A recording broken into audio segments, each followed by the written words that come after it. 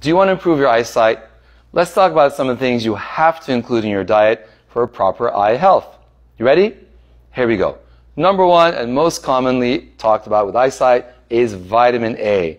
Now, Bugs Bunny had this right, but this is important for all of you guys out there. And you have to have vitamin A in your diet, and it comes in carrots, fish oils, liver, mangoes, and apricots. These are very, very vitamin A rich foods that you essentially want to have in your diet as much as possible.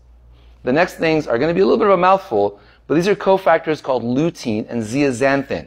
These are essential cofactors that help your retina work properly. You can find these cofactors in foods such as kale and spinach, as well as things such as peppers and pistachios. So make sure you include these in your diet. Next up is vitamin C. Vitamin C is essential for connective tissue health. The back of the retina contains connective tissue.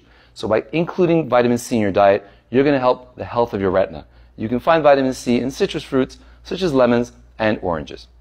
And finally, if your doctor has diagnosed you with macular degeneration, there are some studies that suggest that adding zinc to your diet can delay the onset and progression of macular degeneration. Zinc can be found in a lot of foods such as shellfish and beans, as well as seeds and nuts, and these can actually help delay macular degeneration for you. You want to make sure you're talking to your doctor, of course, if you have any serious eye issues or new onset vision changes. But in the meantime, I hope you found this video useful. Look forward to your likes, shares, and comments. Stay tuned for the next one.